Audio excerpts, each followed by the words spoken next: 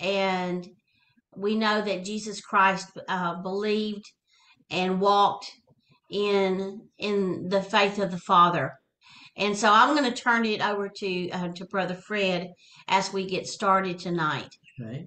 What we're going to do is to take a fresh look at faith. I know that we all have faith, and we'll talk about that in a moment, but it's good to remind ourselves and stir up our memories that we have faith, and God wants us to operate in faith. And without faith, it's impossible to please God. And so Wendy prayed a marvelous prayer for this session because her prayer was about faith and all about faith. And that's what the message is about today. And I know that we all have faith in the Lord Jesus Christ. Otherwise, we wouldn't be here. Amen. But I want to start by just simply saying that what you desire matters to God. And He has given you faith so that you can change situations and circumstances. That's the tool that you have, and it's going to change things. And if you need something that isn't here, heaven is going to bring it down to you through your faith. And if something bad has happened in your life, you can reverse it through faith. So faith is so powerful and so current, and we need to just be continuing to think about faith and put our faith into action. And there's a particular verse that's so important to all of us, and that is Romans 8, verse 28, that says, God works all things together for the good of those who love Him and are called according to His purpose. He's going to work things out. And so we want to just think, well, everything's just going to work out and I don't have to do anything. Well, but we do. We have to apply faith. And without faith, it's impossible to please God. And so I want Sherry to read that verse, or Romans 8, verse 28, to remind us that God wants good things for you. We know that God causes all things to work together for good to those who love God, to those who are called according to His purpose. Okay, so that's really the core of what we're talking about today. And what I want you to know is that God expects some things of us. And what He expects is for us to walk in faith and to talk faith and to think faith. And so about faith. And another verse I want to start with as a core is Psalm 37, verses 4 and 5. And I'll ask Sherry to read these two verses. Delight yourself also in the Lord, and He shall give you the desires of your heart. Commit your way to the Lord. Trust also in Him, and He shall bring it to pass. Okay, so again, we could just look at that and say, oh, whatever we want is going to happen. Well, there are a lot of conditions in those two verses. Yeah. He said, delight yourself in the Lord. Oh, hallelujah. And then He's going to give you some things. He's going to give you the desires of your heart. So that's what I said at the beginning. He wants the desires that you have. What you want matters to God. But not only does He give you the desires of the heart, He puts things in your heart and they become your desires. When you walk close to Him, well, as we get closer and closer to Him, so here we are, and we begin to walk closer and closer to God, He rubs off on us. Hallelujah. And what He desires comes into our heart, and we begin to desire what He wants. And He puts desires in our heart, and He brings them to pass. So, but how does that happen? Well, He says, delight yourself in the Lord.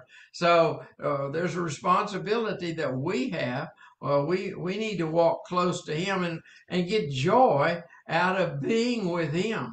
Get joy out of being around Him. That's the delighting yourself in the Lord, and He will give you the desires of your heart. So what you desire matters, but He'll also even change your desires so that elevate them to greater desires Mm-hmm. and give you a greater vision. And then the next verse, verse 5 says, commit your way. I said there's some obligations Yeah, here. yeah. So there's some things that he's expecting us to do. We need to commit our ways to him and trust in him. That's where faith is right there. Have faith in him, have trust in him, and he will give, he will bring it to pass. What you're delighting in, what you're desiring, he'll bring it to pass. That is so important because what he puts in your heart, you know, before you were born, he put things in your heart. We Amen. see that in Jeremiah when in the first chapter of Jeremiah, he said, I put things in your heart, Jeremiah, before you were even born. Mm-hmm. Oh, Mm-hmm. I knew you and I formed you in your mother's Oh, womb. That's hallelujah. true for all of us. He knew all of us. He formed us in our mother's womb, and he brings it to pass. He puts those desires. He put them in you before you were born. He put the DNA. He put the genetics in you. He put the desires in you. Now, over time, those desires will change, but there were certain things that he put in you before you were born. And it says he's going to bring it to pass. Well, by that, uh, I'm going to say that he gives you faith to bring those Oh, things to pass. hallelujah. And Hallelujah. he empowers you Mm, to mm, bring those things mm, to mm. pass. So we don't just sit under a tree and hope that an apple falls on us as far as the desires of our heart. He's given some very specific instructions here that we need to delight in him. We need to commit our way to him. We need to put our faith in him, and he empowers us. And part of that empowerment is our faith. And so that's Mm, what we're mm, going to be mm, talking mm. about tonight. It's a fresh look at faith. And this is the thing I want you to take from this message tonight. I always like to give an overview of what we're going to be doing. And I want you to know that in the supernatural realm, faith connects events. And Mm, mm. the events that are around you may seem random. They may seem just this is happening and then that's happening and this happening and that happening. Well, when you have faith, you begin to see how things are connected, Ooh, and that's the hallelujah. fresh look at faith that we're going to have today. Mm, That's mm. really a fundamental understanding that we need to know that when our faith operates, we know how to pray, then we pray, and then this thing happens over here. Well, it's connected because of our faith. Mm. Because we prayed, then this thing happened. That's what we were asking for, and it happened. And so it's the faith is the glue that holds events together. Otherwise, we think we're just in the kind of like a pinball machine where things are just happening all the Mm, way, mm. and we don't have any control over things. We don't have any input or decision about what to do because we don't know. We don't know what's going to happen when we get up. See, if people without faith, and this is where they get hopeless and where they get oppressed and depressed, because when they have no hope and they don't have their faith in the Lord Jesus Mm, mm. Christ, they think that all of these events are random and they don't know how to control anything or change anything. But the Lord has given us faith. And Hallelujah. our faith, see, with our faith, we can do so many things. And I said to begin with that if we need something and it's not here, heaven will bring it to us. Mm-hmm. Or some bad thing may have happened and we can change things. We are in charge of a life worth living. That's what I want you to Amen. know. Amen. We're going to Amen. see that in the scripture in a moment. But you have been given a life worth Worth living. living. And it's faith that makes that happen, that you can have a life that they're full of joy, a life full of satisfaction and contentment Mm-hmm. Mm-hmm. and trusting in the Lord. That's the kind of life that's worth living. Now, if events you think are just chaotic and out of control, then you probably need to get a helmet on because you may get struck by something. But I want you to know that no, as a child of God, as one of his sons and daughters, he wants to put you in charge. You know, Jesus said, all authority in heaven and earth is given unto me, and I'm going to delegate it to you. Hallelujah. And the way we operate in it is with faith. And the thing about faith is you didn't start with a zero level of faith. He gives you faith. Ooh, glory to God. Hallelujah. So I can easily say all of you have faith because God gives you faith. Otherwise, you couldn't be saved. You wouldn't be saved. You wouldn't be a believer. You wouldn't be here tonight. So he has given you the faith. That's how gracious and extravagant our God is. He has given all of us faith. I want you to read this. This is in Romans chapter 12, verse 3. So we're starting from the fact that he gives us faith, so he's empowering us to receive the desires of our heart. Oh, hallelujah. Okay. Romans 12:3. God has allotted to each one of us a measure of faith. Okay. So it didn't say it's the one and only faith. It's a measure. Now that means you can increase your faith. Hallelujah. You know, at times Jesus said his disciples had no faith, and then he said, well, they have a little faith.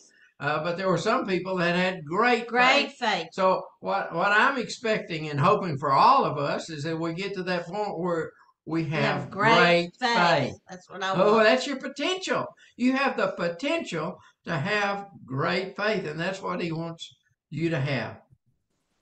We all start with the same amount, and otherwise we couldn't be born again. But he wants us to let that faith grow, and the way you get it to grow is to hear the word of God. You begin to hear the word and build a relationship with him so that he's speaking to you, and that's going to cause your faith to grow.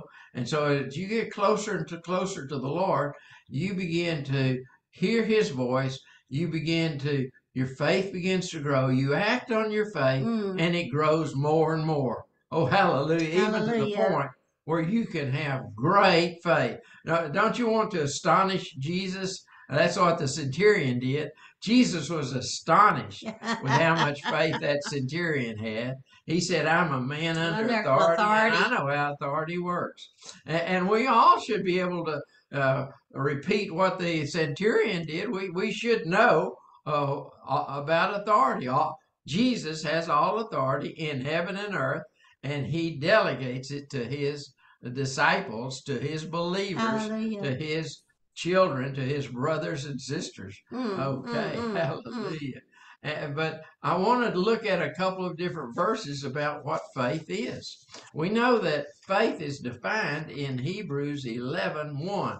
But remember, tonight we're taking a fresh look at faith. And so I want to look at it from a couple of different translations. Why don't you tell us what these translations are, Sherry? Okay. Read these. I'm reading from the Passion translation, Hebrews 11:1. Now faith brings our hopes into reality. Reality. I want you to see that word right there. That's a really important thing. And so that's the reality that connects events. And so you can pray over here, and you will know for a certainty that you're going to get the result that you prayed for. Okay, go ahead and read again. And becomes the foundation needed to acquire the things we long for. Oh, that's the way I started. Hallelujah. God wants to give you what you long for. Ooh, how do you get it? Out of faith. So it comes through faith. Okay, go ahead. It is all the evidence required to prove what is still unseen. Okay, so now to people in the world, to unbelievers, they see an event, let's say A, and then they see another event B. For example, A may be a prayer that you pray. That's A. And then you get the result of that prayer. Now, the unbelievers they don't recognize the connection, but it's the faith. And you have faith. And so when you pray, you believe you're going to get the result that you prayed for. And faith connects them together. But the unbelievers, they'd say, well, you prayed over there and then this thing happened, but we don't know why it happened. Because they're unbelievers. But believers know when you pray, you get the results. Okay? Hallelujah. Okay, so let's read it from another translation. Okay, Hebrews 11, verse 1, out of the Message translation. The fundamental fact of existence is that this trust in God, this faith, is the firm foundation under everything that makes life worth living. Woohoo! Did you hear that? Life worth living. It comes out of faith. That's the fundamental concept. Yes, amen. Faith makes life worth living. And you might think, oh, I'm just under so much pressure, under so much stress, and I'm just running, and never having any rest and never having any relief. I've just got to keep running and just to keep up. Well, where's your faith? See, if you have faith, you will have a life worth living. Oh, hallelujah. I love that. I'm so excited about that definition. Okay, go ahead. It's our handle on what we cannot see. The act of faith is what distinguished our ancestors and set them apart above the crowd. Ooh, hallelujah. Hallelujah. Abraham, see, is the father of our faith. And that put him above other people. There were people, let's say in Sodom and Gomorrah, they didn't know what was going to happen, but God revealed to Adam and Eve, to Abraham what was going to happen in Sodom and Gomorrah. But Abraham was close enough to God that he could negotiate with him. He could talk to him, and he said, oh, let's find a few righteous people there and let's save the city. So don't you want a relationship like that? Well, that's our ancestor. He's the father of our faith. We'll talk more about him in a minute. Okay? Okay. Did we finish that verse then? We did. Oh, man, living a life. Set above the crowd. Oh, hallelujah. That's where you came from. Now, don't think you came from a little bitty organism and you evolved over time. You just came out of an organism. Or an ape swinging from tree to tree. Don't think that. You've got ancestors that lived by faith. Amen. Amen. Hallelujah. Hallelujah. That's exciting. We have ancestors who live by faith, and that made them different than the rest of the world. Amen. And your descendants will say the same thing about you. It was your faith that set you apart and distinguished you from all of the crowd that's milling around because they don't have faith, but you have faith, and that puts you above the crowd. Amen. Hallelujah. Amen. Hallelujah. And it wasn't because of what you did. It wasn't because you did great things. God gave you faith. Hallelujah. Hallelujah. So it's what you do then with your faith. So God started us all out at the same place. He gave us faith. We accepted Jesus. And now as we get closer and closer to Jesus, and I believe that's what Wendy was talking about in her prayer, as we just begin to love the Lord and get close to him, then our faith is going to grow. Hallelujah. This is just a fresh look at faith. I want to encourage you tonight to move and operate in faith and expect great things to happen. Hallelujah. Because our God cares about you. He cares about what you desire. Oh, it does. It matters to him what you desire. He wants you to have it. And the way you get it is with faith. Amen. He works all things out to your good. And you might say, well, something bad happened to me. Well, he'll work it out to your good. Hallelujah. Hallelujah. If you love him and are called according to his purpose. So that we can all do that. We can love God, and we know that we're here on this earth for a purpose. And so we just follow our purpose, and he's going to work things out, but he's going to empower you so that the things will work out. Oh, hallelujah, because he wants to give you the desires of your heart. Now, not only does he give you faith, I want you to know that he also gives you love. Oh, hallelujah. And this is Hallelujah. really important. Let's start with Romans 5:5. And hope does not disappoint, because the love of God has been poured out within our hearts through the Holy Spirit, who he has given unto us. Okay, where do you get love? From the Holy Spirit. Amen. Oh, because love, see, there are two different kinds of love, or maybe lots of different kinds of love, but basically the world has a type of love, and it's a selfish kind of love. But God has a love, and it's an unconditional, and it's unselfish. And it desires for other people to prosper and Amen. benefit. Amen. And so Amen. God's love is a different love than the love of the world, because the world has a selfish love, wants what they want, and they want to, and they don't care so much about what other people.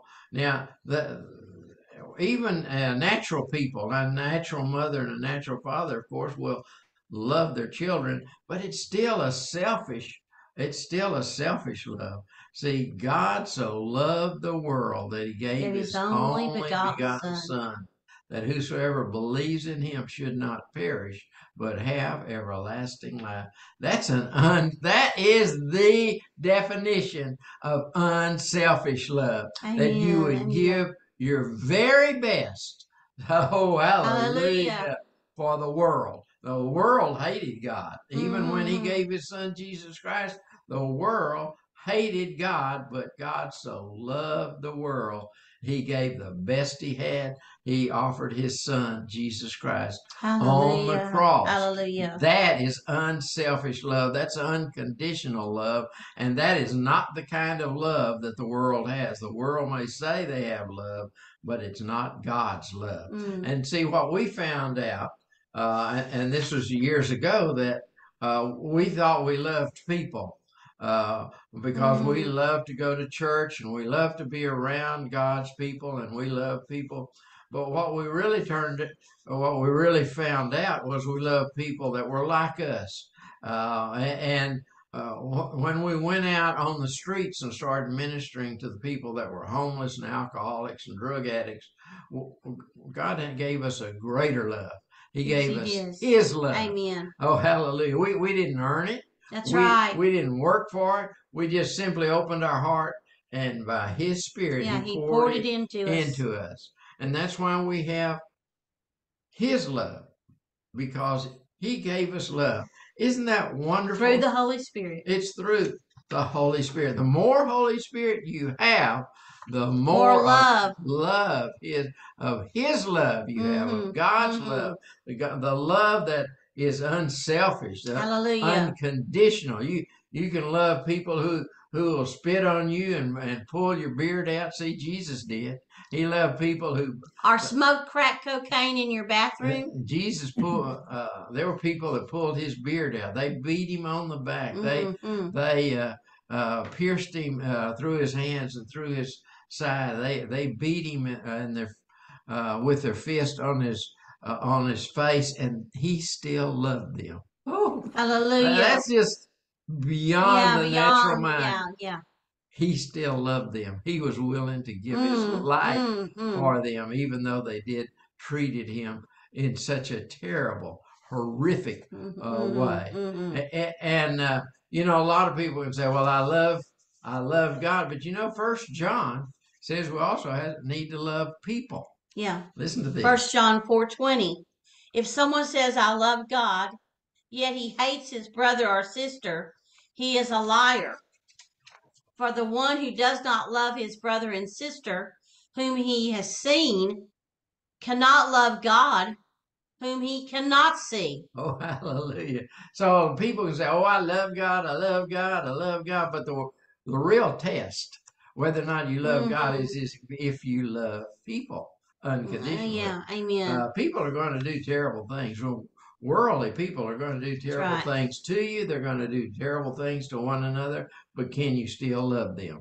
That's God's love. He still loves them, regardless of how evil they are, how terrible their actions are. He still loves them, and we need to love with the love of God. And that is only possible by Mm. His Holy Spirit, because His Holy Spirit pours His love into us. Now, this is very important, because I want you to see in this next point I want to make is that your faith only works when you have love. Oh, Mm-hmm. you might say, Mm-hmm. "Well, I don't love that person. Or I don't love that person." I don't. Well, that tells me right here that your faith is not effective, because your faith will Mm-hmm. only be effective if you love with God's unconditional, unselfish love. And I Mm-hmm. want to share to read Galatians 5 or 6, and I think I've got a couple of translations here. So let's read these two. Okay. It says, when you're joined to the anointed one. Remember, we're talking about making connections here also tonight, that things that are related. It says, when we're joined to the anointed one, which is Christ Jesus, circumcision and religious obligations benefit you nothing. Whoa. Did you hear that? Mm-hmm. Maybe we need to pause here Yeah. and think about that for a moment. It says religious obligations. You know, religion, Mm-hmm. what is Mm-hmm. religion anyway? Well, it's a form Form of of godliness, godliness but it denies dies the the power power. of God. And so that's what religion is, but it puts people under bondage. It puts Oh, burdens on them. puts burden on you. You've got to come to the services every time the doors open. You've got to bring your money in here, because we've got to pay the pastor, and we've got to keep the lights on. We've got to build bigger buildings, and that puts obligations on you, and that puts burdens on you, and that's what religion does. Does. Okay, go ahead and read this verse. All that matters now is living in the faith that. Wait a minute. This is just too good. We need to say that the only thing that matters is by living Right. with faith. Okay, Mm-hmm. go ahead. In the faith that works or is energized, and that word in the Greek is energio, and expresses itself through love. Oh, hallelujah. Faith is not good without love.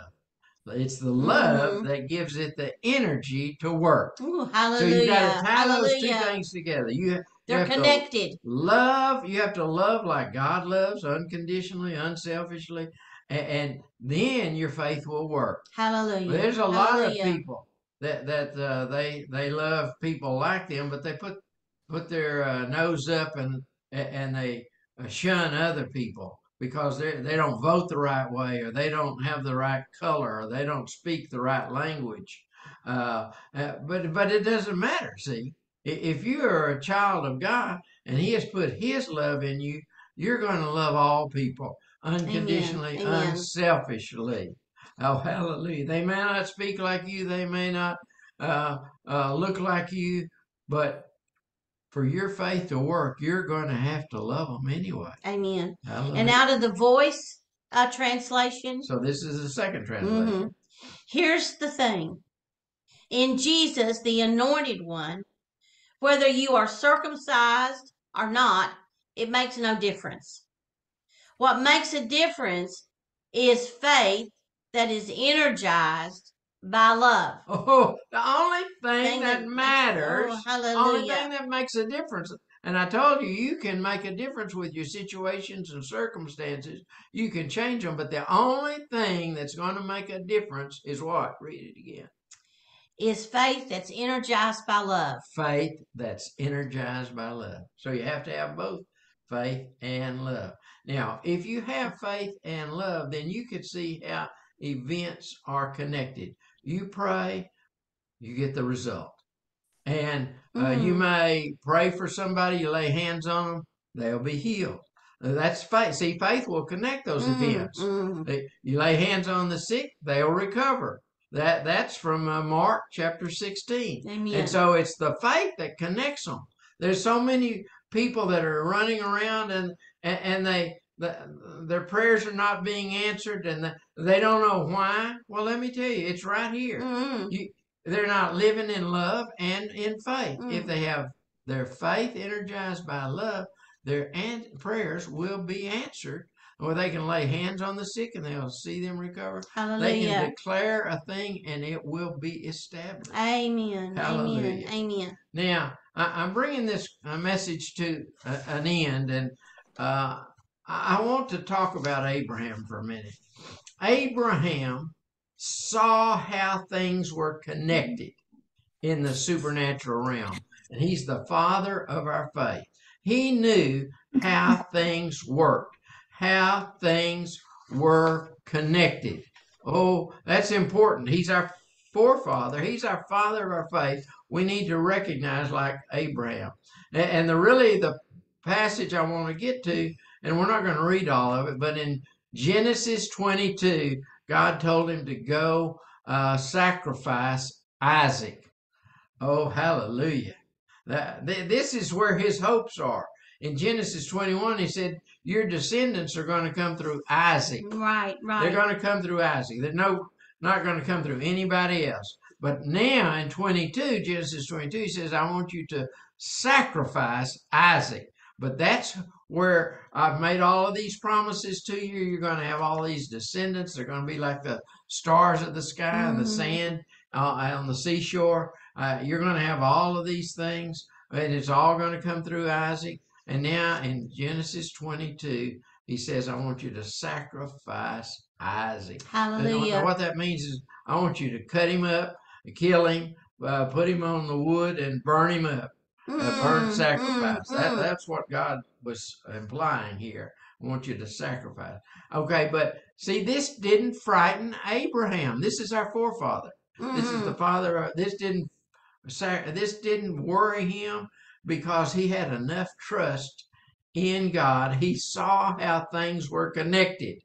And this was not a trivial thing. This was not a little thing that God was asking him. But Abraham went right along with God. And so he got some servants together, and he got the wood, and he got the fire, and he got the knife. And so they went over there, and he didn't even know where he was going, but he trusted God. He was so close to God that he went so far, and then he told the servants, so you just wait here.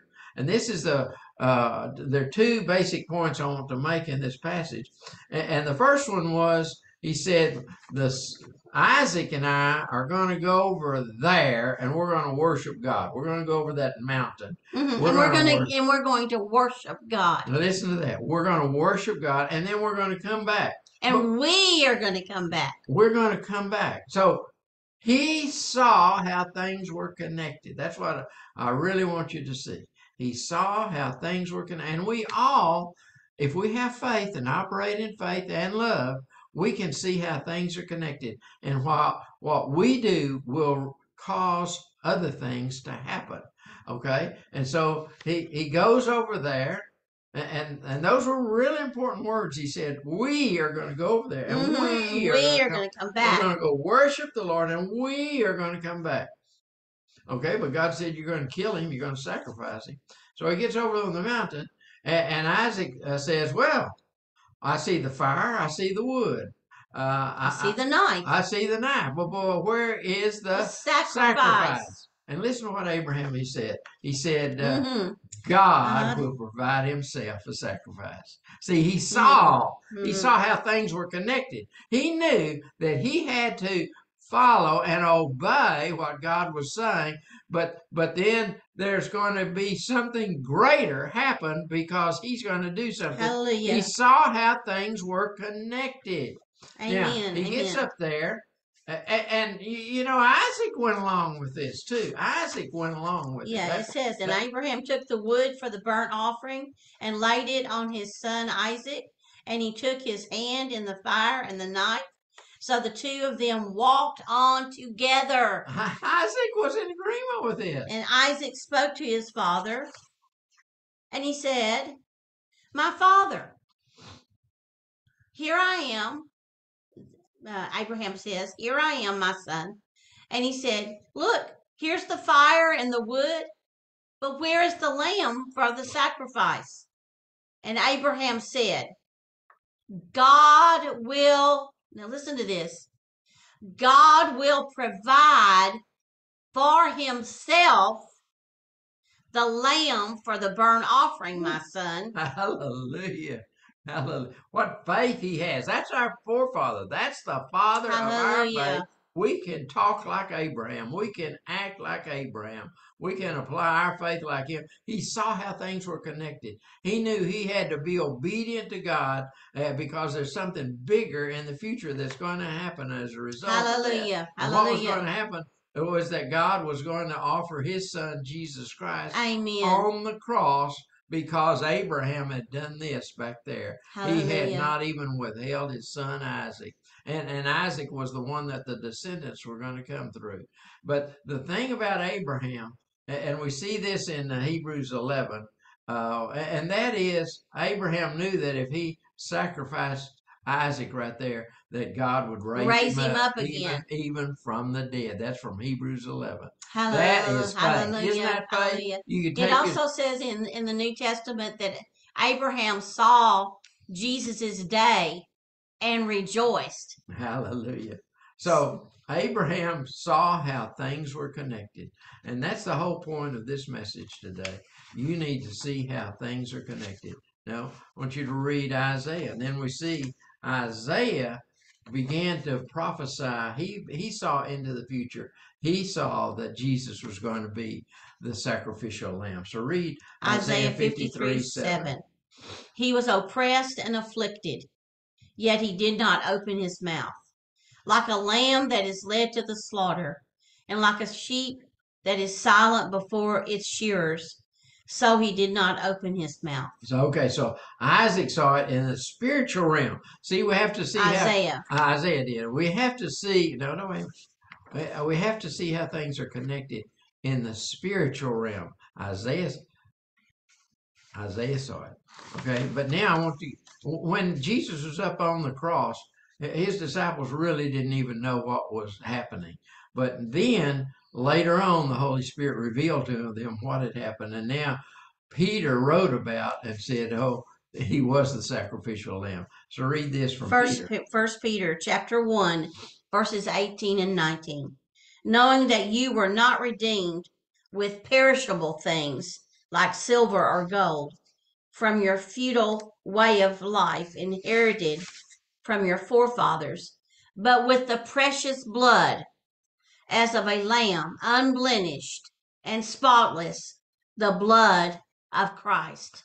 See, Peter didn't know that when he was at the cross, when he was looking at Jesus on the cross, but he knew it and it was revealed to him by the Holy Spirit. Okay, so my last point then was that Abraham had great faith and he saw things that were connected in the supernatural realm even before they happened. And it took Peter a while to get it, but he finally got it. Amen. And we can be like our father Abraham and see how things are connected. Hallelujah. And by that I mean, when we pray, we should expect results. And that's what Sherry and I have been doing for years and years. We have been praying and we've been getting results. And if you're praying and not getting results, and you think things are just random and things may or may not happen, or your whole life is chaotic, well, you need to build your faith. And then you'll begin to see God is answering your prayers. God is doing just exactly what he promised he would do. Amen. Abraham got to that point where he could even offer his son, the only one that his descendants could come through were Isaac, but he could offer him and kill him and let him be a burnt sacrifice there on the mountain, because he had enough trust in God that he would raise him from the ashes. Ooh, do you have that kind of faith? Hallelujah. That's your father. Your forefather has that. That's Abraham. We can have his faith. We can Let's have that walk faith. Amen. in the steps of Abraham. Let's begin to see things how they are connected even before they exist. Oh, hallelujah. That's the way with Abraham. He knew God was going to provide a sacrifice, his own sacrifice. He knew that. How he could see it, on the other side of the cross before the cross actually happened. Now, we surely should realize that there was a connection between what Abraham did and Isaac did and what Jesus did on the cross. We need to see those connections, but we need to be like Abraham and see things yet undone. That haven't come to pass yet. We see the connected. We need to know what we need to do in faith to bring things out of the supernatural realm and have them manifested in the natural realm where we are. This message is a simple Yes. message. Amen. It's just to encourage you to live in faith, to operate in faith. You'll be pleasing God. You'll be bringing things out of the supernatural realm, bringing things from heaven and having them manifest on the earth. You'll be making changes in people's lives. You won't be just walking around in chaos. You can change your situation and the situation of other people. You are a mighty warrior for our Lord Jesus Christ. Thank you for being here.